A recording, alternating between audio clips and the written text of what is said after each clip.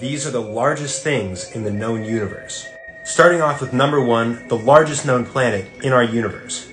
This is TRES 4b compared to Jupiter, the largest planet in our solar system, and Earth. The Earth has a diameter of 12,000 kilometers roughly, whereas TRES 4b has a diameter of 230,000. TRES 4b, however, is nothing compared to the largest star in the universe, UY Scuti, and this right here, this little teeny tiny dot, is the Sun.